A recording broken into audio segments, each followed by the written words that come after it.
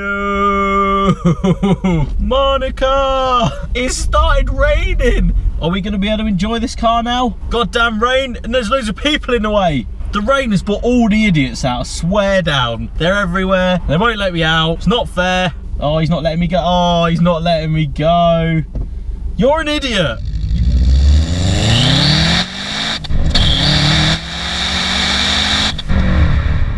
Right, what's up guys? So today, you join me from the driver's seat of a 2005 Subaru Impreza Hawkeye Wagon. This is WRX, running about 260 brake horsepower. These are the 2.5 litre turbo, but it's the same turbo, the TD04 from the Classics and the other Scoobies. Now I must admit, this is my favourite shaped Scooby apart from the newest ones. As obviously being a 2005 plated car, this one is actually before they brought in the 500 quid a year road tax as well. So I think if you're going to buy any of them, this is the one to buy.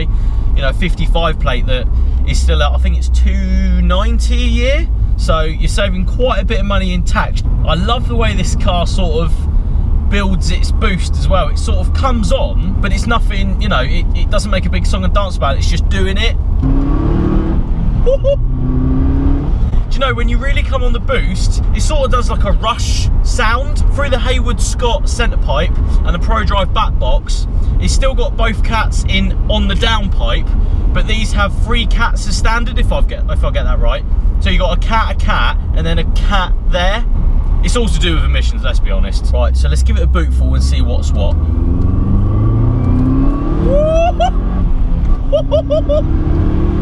Fucking that is awesome. Do you know, there's just no drama, and that's what I love. It just does it. And the suspension BC coilovers, we're on a nice B road right now, and it's so comfortable. The car's relatively low, it's dropped around 60 mil, but it's on a fast road setup, so on these sort of roads it's absolutely perfect.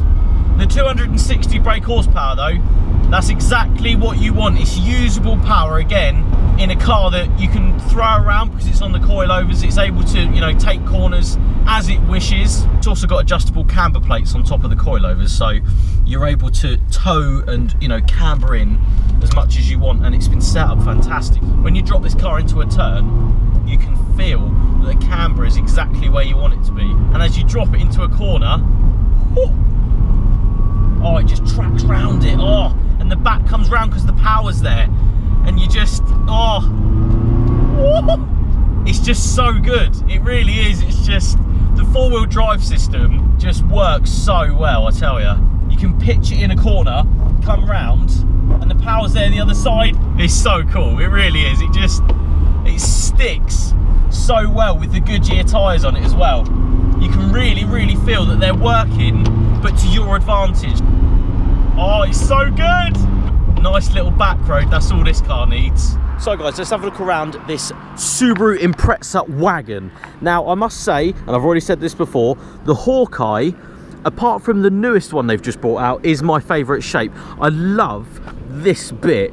It just looks so evenly, and it's done a lot of justice to the Classics in my opinion. It looks so much nicer and it flows so much better into the bumper, into the grille. Bigger mouth on it. I just like this whole bit. It looks really, really good. Obviously as standard, you've got these little bits as well, which it's like sort of like a canard on the side of the car. A little splitter on it as well to just tie it all in. It's got a Japanese bendy number plate thing as well, so that looks pretty good. Bi-xenon headlights as well. Obviously it's a newer car, it's going to get those Aerocatches, because actually on these, I've been told that when you're driving along, this bit and this bit move around. Anthracite wheels, nice contrast on the silver. I really like that sort of colour coordination. Goodyear Eagle F1s, they work so well on this car. This has also got EBC front discs and pads on it, so I think if you're going to put anything else on it, then you definitely want to put them on it. Nice little side skirt, standard. But for me, the whole wagon thing, I just love this bit. It just looks so good. Like, I like my big spoilers, don't get me wrong, but I like this this window coming down with a little spoiler on it, and from the back it just looks so full. These are, I think it's 30 kilos heavier than the actual, you know, standard sedan, you know, 4 doors, but I literally prefer this than the other ones. But that's just my personal opinion. I just like a good wagon. I also like this bit in the bumper where the lights are a little bit different to the other ones. You've got dips where the lights go.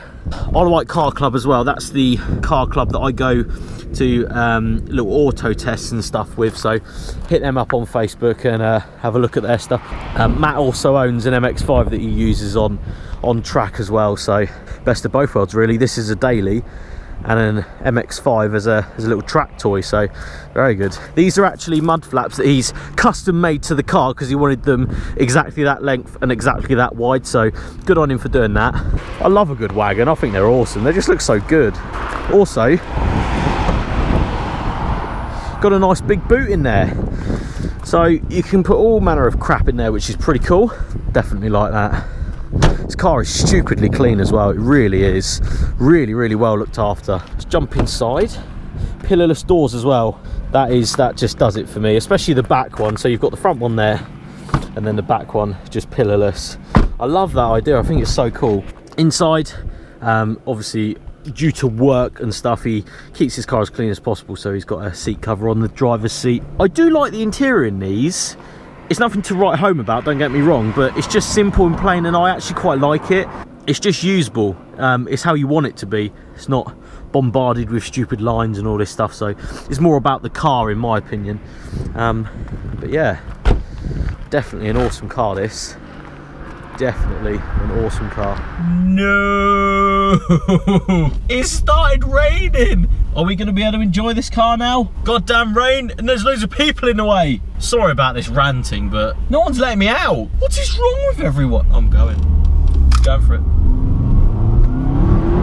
And I must admit, value for money, a WRX wagon of this shape, you know, they're going for around £5,000, and if you were to get an STI of the same sort of, you know, spec, all right, they've got a lot more going on, don't get me wrong, the ratios are different in the diffs and all this sort of business, gearbox is different, but you're paying twice as much for the car, let's be honest. So you've got to weigh it up, and this has got the big boot for, you know, your dog if you want to put it in there.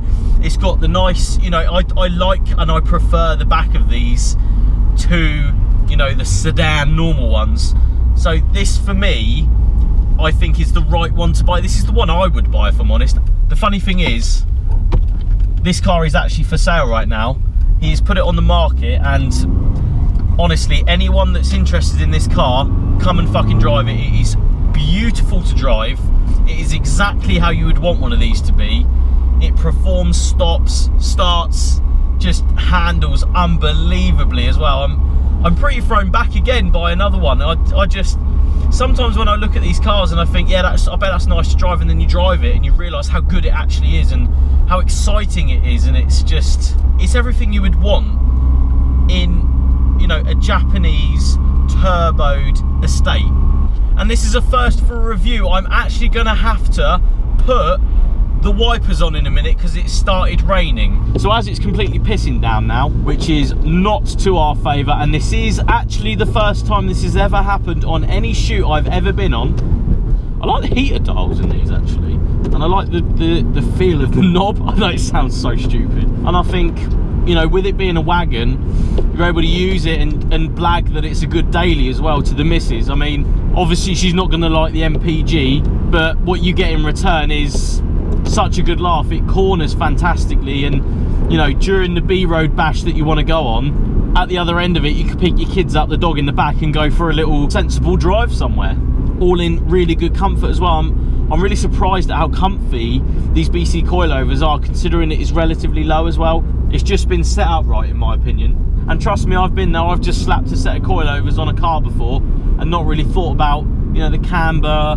and the towing and stuff like that. I've just thrown them on and hoped for the best. Till you drive something that's been put on coilovers and then been set up right, you'll never experience that. If you buy coilovers and throw them on, as I've done in the past, and you've hoped for the best, if you have never driven a car that's been set up right, I think you need to. And when you drive a car like this that's been towed and cambered in properly with the right set of coilovers on, you know, the right spring rates and all that sort of business, you can really tell that it's been done properly.